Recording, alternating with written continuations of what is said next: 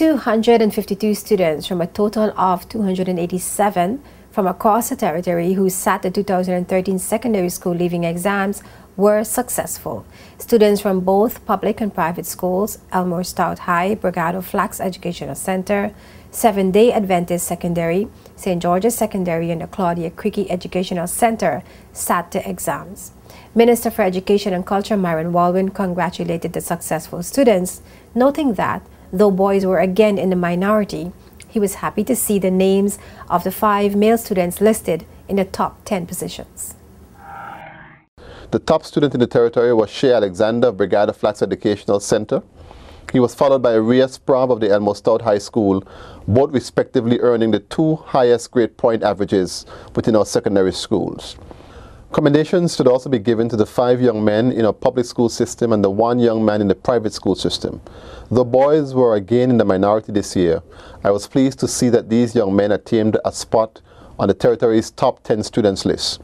Shea Alexander of Brigado Flax Educational Center, Joshua Ragnoth of the Elmore Stout High School, Paul Murilan of Elmore Stout High School, Anson Benjamin of Elmore Stout High School, and Jean Ayu Ferguson of the Elmore Stout High School, along with Jamoy McCleary of the BVI Seventh-day Adventist School. The Seventh-day Adventist Secondary School recorded 100% passes with 24 students all receiving grade 1 certificates. All 5 students sitting the exams at Claudia Creaky Learning Center on Anegada were also successful. At the St. George's Secondary School, 15 students sat the exams and 9 students received grade 1 certificates, 2 with grade 2 and 4 unsuccessful. At Brigado Flax Educational Center on Virgin Gorda, 29 students sat the exams, 24 received grade 1 certificates, 1 student received a grade 2 certificate, 4 students were unsuccessful. 213 students from the Elmore Stout High School sat the exams. Of that total, 74 achieved grade 1 certificates, the same number as last year.